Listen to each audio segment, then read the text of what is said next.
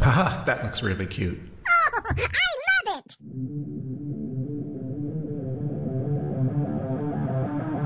Welcome to the Photography Podcast with your host, Mike Cassidy. Hey, how are you, everybody? My name is Mike Cassidy, and I'm a boudoir photographer from New Jersey, and this is my show. What I do is talk with people who are just starting out on their photography voyages, as well as established pros, to learn about the hurdles they've had to overcome to get their businesses going.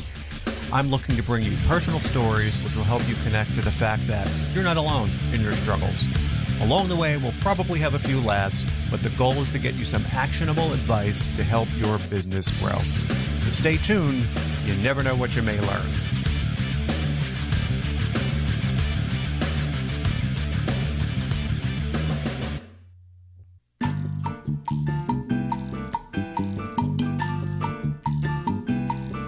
Oh, hello. I didn't see you there. My name is Michael, and I'm your neighbor. How are you tonight? Thanks for coming back. So what have I been up to? Well, I've been working on a few couple sessions. One of this groups had a lot of pictures that they picked out that they wanted in an album, so it's a lot of work. So I've been working on that, and then the woman who was involved in the session called me earlier this week, and she's like, oh, we want to come back again next month and do it again. We had so much fun, which is a good thing. So that was a good surprise this week. You always want people coming back. It's quick. 2 months later, that's fast for them to want to come back. But hey, I'm all right with that.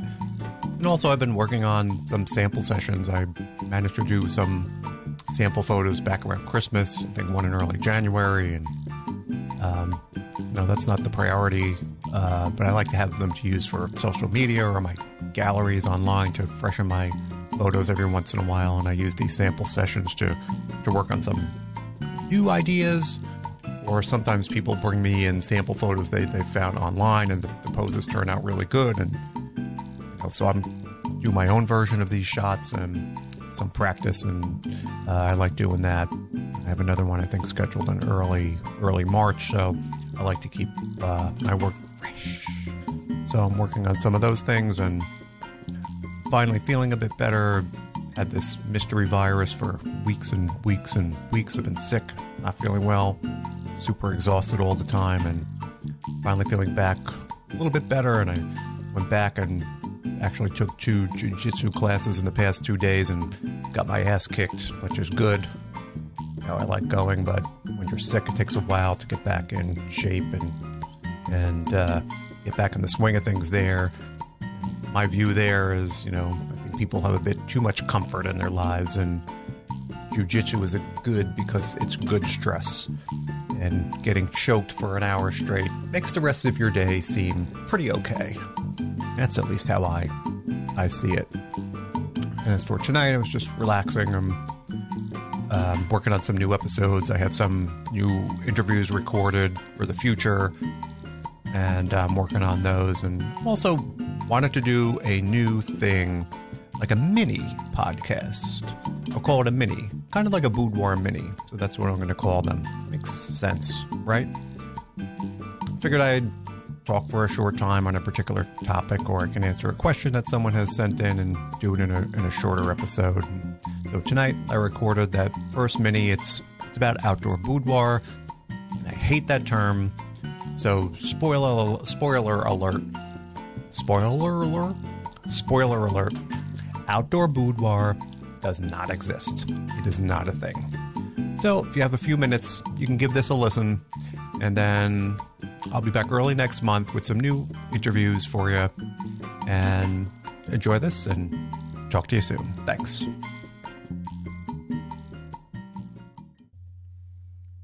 Today on this first podcast mini, I wanted to talk a bit about outdoor boudoir, or maybe more accurately, I should say that there's no such thing as outdoor boudoir.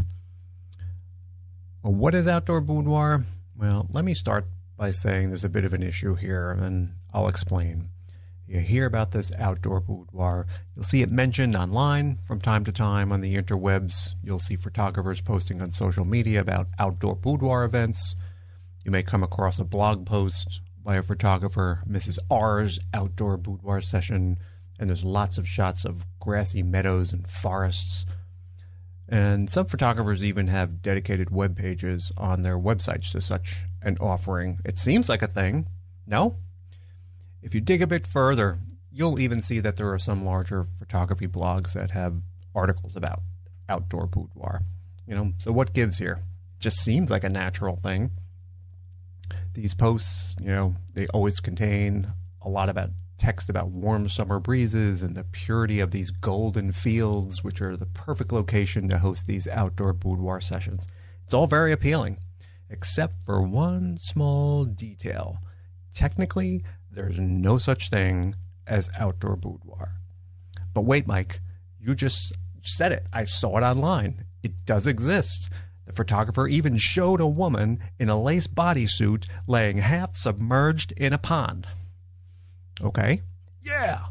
There was even another photo of a woman in bra and undies lying in the grass. She was in the grass. That's outdoor boudoir. Well, no, it's not outdoor boudoir. And the first thing that kind of popped into my mind at this point is the old phrase from Seinfeld. Not that there's anything wrong with that. You'll just have to allow me to explain. I guess the simplest way to start is with the definition of boudoir photography. Boudoir photography is an extremely simple and yet often misunderstood genre of photography. There are a few basic tenets that describe boudoir photography, and these are: where do we shoot boudoir? We can start with that first word, boudoir. Boudoir is defined as a woman's bedroom or a private room. It's an intimate setting. It's a where. Boudoir photography is photography that captures a woman in her boudoir. Okay, so now we know where boudoir takes place. How about a little bit about the why? Why do we shoot boudoir? Well, boudoir is about capturing a woman in this intimate setting. It certainly has some voyeuristic overtones. It's a look in on a woman's private quarters. It's her caught in private moments, perhaps not even meant to be seen. This is what creates a sense of allure.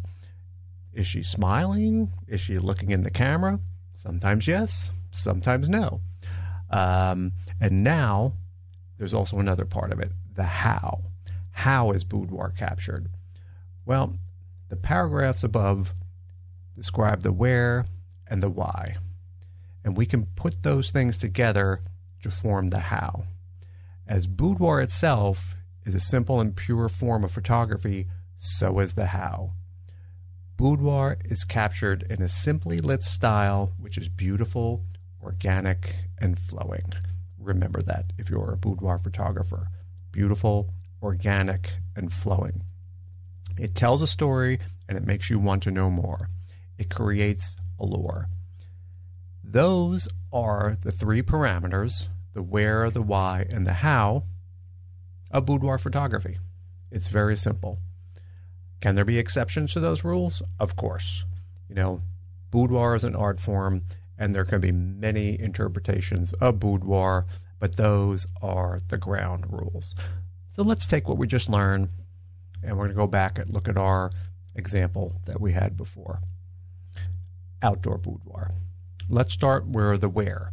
Is a grassy meadow a woman's bedroom or boudoir? No, it isn't. Let's take a look at the why. Is a grassy meadow an intimate setting? Are we looking in on a woman's private quarters? Not really. A grassy meadow may even be a wide open public space. There could be lots of people around. Now, how about this how? Is the session captured in a beautiful and simple manner? Possibly.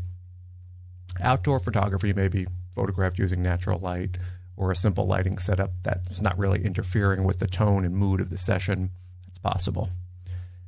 So by that definition of boudoir photography, this scenario that we just talked about may only pass on one of those criteria. There's more to it, though. The other big mistake that people often associate the term boudoir photography with any kind of photograph of a woman in underwear. This simply is not the case. An outdoor photo of a woman lying on a pile of rocks in a bra isn't boudoir. Lingerie isn't the defining characteristic of what makes boudoir photography. It may be an element of boudoir, but it's not the sole defining characteristic. Look at it this way. Taking a photo of a woman in a bathing suit standing in my backyard doesn't make it a beach photo. A bikini may be a wardrobe element of a beach photo, but the bikini itself isn't the sole defining factor of a beach photo. If I snapped a photo of a woman in a subway car wearing a bikini, that certainly isn't a beach photo. Get the idea here? There are a few things that need to come together to define a beach photo, such as the location and other factors. In addition to this, the primary tone of boudoir photography is beauty rather than an overt sexuality. It's a fine distinction, but it's there. The untrained eye, or people maybe looking at a photo who doesn't know that much about photography, may not be able to spot the difference. But as a boudoir photographer who studies this kind of thing, you should know the difference. So, what is boudoir? What is outdoor boudoir then, if it's not boudoir? Well, now we're getting to the heart of the issue here. If there is a woman in a lace bodysuit laying half soaked in a cold mine or in a cold pond, this is simply a glamour or beauty photo situation. Not that there's anything wrong with that. Calling this boudoir photography, well, doing that really isn't technically correct. It just perpetuates this bit of untruth about really what boudoir is or isn't. You know, as a photographer, I understand on the client side, all they really need to know or all they do know from retail photography perspective is that they've heard about boudoir. They know it involves women taking photos in, well, like mostly lingerie. Boudoir photography has grown enough so that people have an idea of what it is, which is important.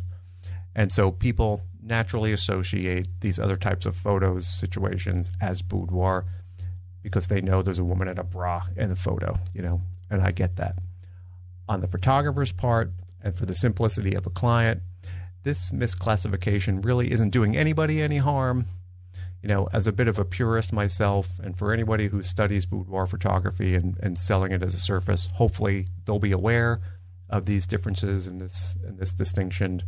And the bottom line here is, in the end, we are all working to create the best art that we can, and our number one goal is to ensure our clients are having a wonderful time during their sessions. Whether you refer to it as glamour photography or outdoor boudoir, the goal remains the same. For the photographers listening to this, I hope this can clarify some details on the subject, and you can use this information to grow, improve, and understand the engaging world of boudoir photography a little bit better. Happy shooting.